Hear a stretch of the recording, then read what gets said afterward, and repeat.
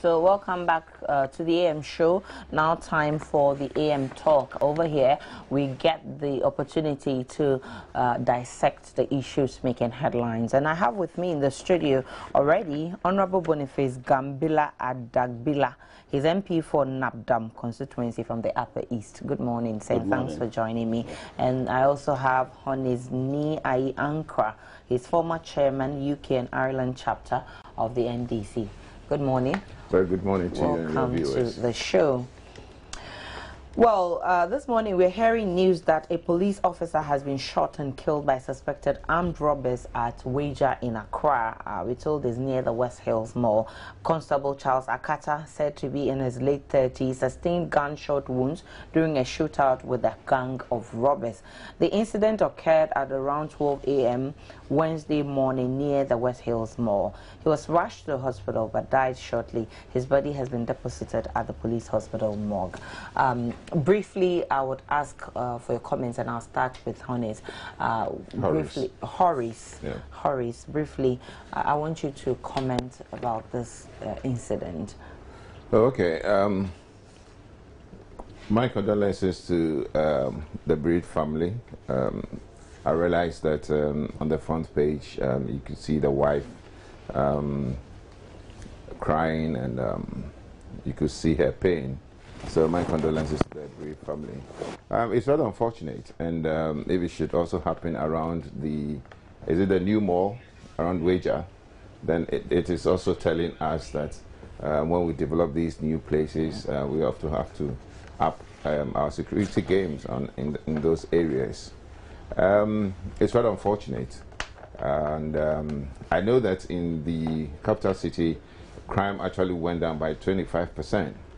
So for us to hear of this at this point in time, I think that it's sad, and hopefully it wouldn't happen again.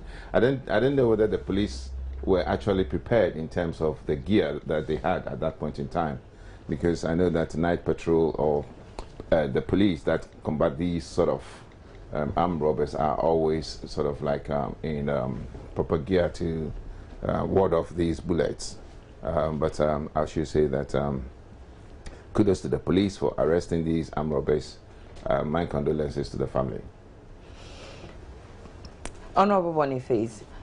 Yeah, I think it's a pity, and we have to sympathize with the family and wish them God's blessings to recover from this trauma. This issue of armed robbery, I think, is becoming an embarrassment to our national security, and we need to double up our efforts.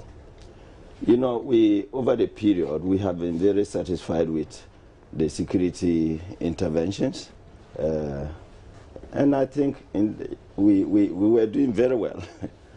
However, we have packets of this kind of psychopaths behaving in this light. Now, what can we say again that is the cause of all this? Is it the issue of no jobs for people to do? Or is it that people are just interested in quick money, and they think that the recourse to quick money is just this kind of attacks? We should have a serious way of monitoring our arms movement in the system. I think we still haven't done well. How do these people get arms? Perhaps not registered. And I've never heard in this country that some arms have been recovered after an armed robbery attack, and it has been traced by a certain number, because I know arms are numbered, and you register, you have all these particulars, such that it can be traced back to where it was purchased, who purchased it, and all those kind of things. I think we still have a very big gap there. Then, in terms of our national security, what was the target for the year to achieve?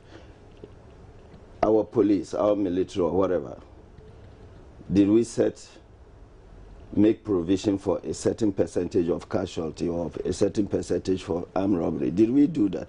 So sometimes it's difficult for me personally to say, in terms of performance by the police, they've done well, it's exceptional, it's excellent. It's difficult because I have never seen the security service setting out the target and making it public to us. Because we should have zero armed robbery if possible. But it's difficult, as I'm saying. So they need to set realistic targets and at least make provision for some of these things. You also realize we have spent so much time talking of police visibility. Yes, visibility, daytime, okay, night. And honestly, the patrols on the roads have improved tremendously, I must be honest, because I travel a lot north and south, and I think that has improved over the period. But you see, as my brother said here, the gears provided, we talked of bulletproofs. We still cannot give our police bulletproofs. That is a problem. Horace, is it not worrying that now the armed robbers are becoming more powerful than the police? That is it the case that the police do not have enough weapons to work with, or is it that the police themselves lack training that they cannot face this kind of circumstances? What is the problem? I don't think that the armed robbers are more powerful than the police. The police are certainly more powerful than the armed robbers. But I think in such situations, you find the armed robbers more determined. You get me? Not to be arrested. Interestingly, just like my honorable friend said, tracing these arms back to where they came from and stuff like that. You'd be surprised to know that in recent times, I think somewhere last month, or last week, there was something in Kumasi, and the police commander, the second in command at the Ashanti region, was saying that in his 20-something years service in the police, he's never seen such a weapon. You understand? Wow. So, yes. So, are they also manufacturing these things? Are they putting certain things together? You know something? You'll be surprised that even these guys who go around buying scraps, metal kind of thing, some of them, you don't even know where they end up. Some of these things could end up in some places where they can use it in manufacturing simple gun, simple weapons to sort of like embark on these unfortunate trade. And then, so I think we need to do more. We need to do more. But like police visibility, yes. But you see, one thing, you'll be invisible. Another thing, you actually working. Yeah. Yes. So sometimes you actually see the police car there and you don't even see the personnel there. I don't know whether they intentionally go into hiding to then when somebody makes a mistake then they come out. But mostly you see that there's a car parked, but you don't see police people around. Yeah. I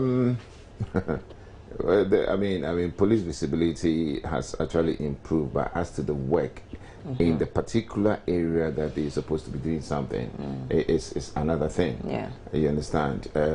Yes, you will see them.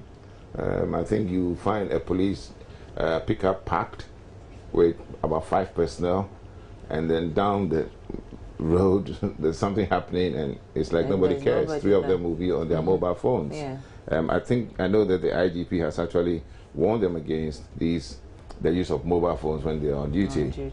But all in all, certain targets, like my good friend mentioned, I think crime rate in the capital has actually reduced by 25% according to the police statistics for last year. I don't know about the other regions, but I think that they need to do more in terms of the gear provided for the police to combat these unfortunate incidents. Yeah. But over the years, okay, Honorable, you wanted to say something? Yes, you talked of training and whatever it is, logistics. I think we still have a shortfall in logistics and training. The training, I think they still stick to the traditional training when things are dynamic. So they need to move we need to move on. That. And the fact that these people have been arrested also tells you that the police is on top. Yeah. Okay? If we actually look at the scene and how it happened, then you may say, yeah, the problem is training. But sometimes it's not training. Sometimes the area, I don't know what time it happened. But you want to look at the fact that these armed robbers plan a lot. They sit down and they plan and execute their task. And so the police must always be on top. They must be ahead of the armed robbers. And that is why when you talk of the traditional training, I think they should come out from that and rather look out for modern techniques of nabbing this kind of you take note again that, but I see Horace made mention of the IGP cautioning police in use of telephone. That he has to be careful with that, because sometimes, how will I communicate with a policeman? But they have the walkie-talkie. That is for their internal communication, but not, for example, I know that there's an armed robbery here. I try the so it boils down to the logistics matter that you're talking about, because, for example, I mean, you come across these. I wouldn't want to mention on air an exercise that I conducted. You understand? But trust me, 95% of them on mobile phones are not to report any incident, because you see them in their like a discount manner. They are WhatsApping. Yeah, I'm sure. so you can tell. You can tell. Yeah, I quite agree with that. But I just think that we should have a certain way. You see, sometimes you call the emergency number. You don't get it, but it will happen that I have a sister who is a police on duty, or a friend police on duty, and there is a problem here, and I can call her. We have to be a little bit. But I think that is acceptable. But I believe that what the IGP is saying is not totally to weigh policemen from using their mobile phones, but to stay on your mobile phone, chatting about unnecessary things when you are on duty. So that comes to training. That is what the IGP is talking about. That comes to training. Of course. It comes to the training. This has to be, that's why we were just talking of training. It has to be professional. Professionally trained and disciplined. Exactly. The attitude. You see, when you go and train people how to shoot, how to arrest, but you do not train them in terms of attributes and attitudes, then you haven't completed the training. Exactly. Most of the issues at stake is an issue of attitude. And the recruitment process, we have to be careful. Yes. We need to use proper assessment techniques to recruit. But here's a case where doing some mass recruitment, they just look at your body, look at your documents. And sometimes we are told that politicians also come in and hold their nephews and friends and say, please, I want you to put him there, whether he's qualified or not. That's the discipline I'm talking about. Has it gotten to the time where we should be looking at those things that, no, if you're a politician's nephew or cousin or whatever, and you don't qualify, we will not pick you? Well, I mean, I know that everything is drop at the doorsteps of we politicians, but trust me, how many politicians do we have? You understand? I mean, it's just a few number of people who are politicians and you could say are influential. Having said that, you have other people outnumbering politicians, so I wouldn't buy into that. Now, but what I can add to this, and probably we'll move on, is that if you take certain countries like the UK, the Americans, and all those Germanys and stuff like that, one other thing that they do in combating certain things is that, look, you can today arrest the main man, the guru of a particular armed robbery kind of, or a gang, let's say somewhere in any area at all. Now, what do we do when these people are sent into prison? Rehabilitation is part of the whole system in actually bringing down these things. The crime rate. You see, some of these people are rehabilitated in a way that they come back and actually help the police, or BNI or whatever it is in that particular country to combat whatever it is. Some of them also come out hardened. Well, some of them. It's the nature of that's what he's just talking. It's the nature of our prisons. The nature of our prisons. You see, that place is not for you to be like, Charlie, you are gone there and you're condemned. It should be a place where when you go, you are sort of like reformed. So that at least when you come back, You'll be a I know of better a story person. in America where the guy was the best forger on earth. I mean, he can actually forge signatures. He can actually print checkbooks and stuff like that, licenses and stuff. You know, when he was sent into prison after a number of years, he came back. Okay, he was employed. Because he's understand? intelligent. Yes, Yeah, and intelligent. checkbooks and even the banknotes and stuff like So that they were made improved upon. they made use of They him. made use of him. Now he's not a criminal. forger, a criminal. No. Now he's a millionaire. You understand? Okay, So that's good. the way we also handle these I guys. think that we should improve our Yeah. prison services to actually rehabilitate them. And are you reform not them. also worried about the fact that sometimes we have some of these policemen mentioned in some of the armed robbery cases that they aid some of the armed robbers in operation? Is it that they themselves supply them with the weapons and then now they're using it against them? That is the recruitment process I mentioned, and you need to match people with their jobs, and there are very simple processes. And when you use those processes, it here again eliminates the nepotism you're talking about. Politicians coming with this. I do recruitment and assessment for certain institutions here. The chief executive, the ministers will come, and we say yes. Perhaps they were late in applying to be interviewed.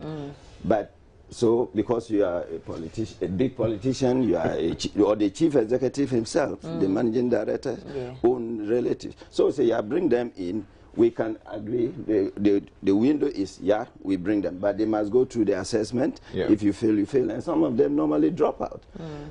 There are instances. I wouldn't mention the organization, but I worked with it. I did work with it. The minister came boiling. Oh yeah, my children said you were doing it. They did the exam. You said they haven't passed. We said bring the old records, put them on the table. Then he said, look at the score. Look at this person's score. Look at the results board. Nothing. So the minister went back ashamed. Okay. So you use the best practices of recruiting and matching people with their jobs, and that will be it. So whether politician, chief executive, fine. If the chief executive, of course, he has power to say, yes, Horace is my own son, so I want to pick him in. That is a different matter, because he cannot pick 100 out of so whatever it is. So the government too needs to increase the intake of police, and the delay in recruiting, and for 2 years we haven't recruited, and I don't know what has happened about training and equipment. Sometimes, but then you will find that it has opened a leeway. People are going about collecting 5,000 from individuals in the system, promising them. scam, and made over 1 billion cedis. So we just have to relook at it. We should put money in the proper place. Do we need to increase the intake of police, or we need to ensure that even those that we have are well equipped and well trained to be able to curb crimes? Because sometimes you find that we have a lot of the police and some of them don't even do anything. They just go roam about and go home. It's the management. So it's both. I cannot say it should be either this or that. It should be both. Look at the numbers. Looking at our environment, the mere increase of numbers, making them present elsewhere, is a good thing to deal with. That will curtail a lot of this sort of crime. Well, I'm tempted to ask the question that if some of them are involved in this armed robbery operations and they go training the armed robbers, you think that when the armed robbers see them, I mean, they are our friends, what do we fear about them? So certainly, if they are, some of them have been arrested. Oh, definitely, and yes. you deal with them. Oh, sure. You don't, no favor, no pity. You deal with them in the right way, and try to have a mechanism in the system where you can identify the bad nuts and put them. But the basic point is the recruitment practice. Well, I guess the whole point, I mean, the bottom line is recruitment, making sure you recruit the right people, not just looking at people and thinking that they are honest and they can do the job, but going through certain processes that will ensure that we don't have policemen who will be aiding armed robbers and all of that. But they should be well motivated. The bigger issue, I think the system is not bad at all. When we talk about, like Honorable said, increasing the numbers and stuff like that, that comes with money. You understand? I think another thing that we can look at when we're talking about money is to sort of like practice the constabulary kind of system where it is different in the Ashanti region, different in Greater Accra and stuff like that, where let's say the Accra Metropolitan Assembly will actually generate the money, give that to the police and say, look, we have 500 people that we want to have, 200 people for transport, 200 for crime and 100 for something else, we add them to your training system and then you train them. They come out here, then nothing, there is no burden to the police service or government. They come out and then they are police people, let's say in the transport sector, in the crime sector, and in other sectors. So I think all in all, another thing that we could do way forward is the constabulary kind of system. But the bigger issue of armed robbery has been one of the challenges for, I guess, every nation in this world, or most nations in this world, to tackle armed robbery. Even in the US, you hear that there are armed robbery cases, even in the developed world. But let's talk about our own country. Ghana is, over the years, we've enjoyed that kind of accolade that Ghanaians are God-fearing, Ghanaians, they don't want trouble. So how did we put ourselves in this whole issue of armed robbery every day, hearing this one shooting this one looting this one? Last year, a lot of people went into people's homes, killed them, steal, and all of that. How did we get ourselves into this, Horace? It's interesting. I don't want to say that it's a trade. Otherwise, people might get into it. Oh yes, but I mean, can you imagine a schoolboy being asked what you want to do in future, and he is saying that I would want to be an armed robber? Really? That's so it tells you a lot. It tells you a lot, and it's all about need as well. You understand? It's all about need. It's all about poverty. If you are really in need, you are easily recruited into anything at all that can earn you something. Okay. So I'm sure that if we can actually look at us employing more of the youth, look at us actually changing our slums into more sort of reformed kind of communities and stuff like that, making sure that people get their hands on jobs and stuff like that. I think because that, Satan finds work for the idle, isn't it? Yes, certainly. I think that can also reduce this sort of like it will make it so can we then make the point that because there's unemployment, that is why we're experiencing this kind of situation in our country? It is a factor. It is a huge factor. Even with terrorism, I mean, it's a huge factor. That is why people, let's say people in Somalia and stuff. And like what that is government doing about this? Oh, certainly, government is doing something about unemployment. We can't say that government is not doing anything at all about unemployment. In fact, we know that government is trying to attract people into entrepreneurship. We have this YES project that the president has actually initiated, which I know that it is his baby. There's so many things going on to get people into jobs. But is it enough? Shouldn't government be worried that, yes, we're doing it gradually, but the crime aspect, the pace is too fast, that we must also be fast so that we can catch up? Oh, I think we have to be honest. I think crime rate has actually reduced in the country. Yes, but armed robbery, crime rate has reduced, but let's look at armed robbery as it stands on its own. I think that we've experienced quite a number of them. Yeah, I don't have the statistics here, but I think that in that particular area too, it's on the decline, especially in the Ashanti region, since we got Kofi Boakye there. You understand? So it is also about the will of leadership. Let's say, I mean, the way. What is his title? I mean, DCOP. DCOP Kofi Boakye is operating in Kumasi. You understand? When I say leadership, I'm talking like him in his sector, not up there, because we tend to be looking too high up, whereas we can actually challenge. We can challenge our leaders in various sectors to perform.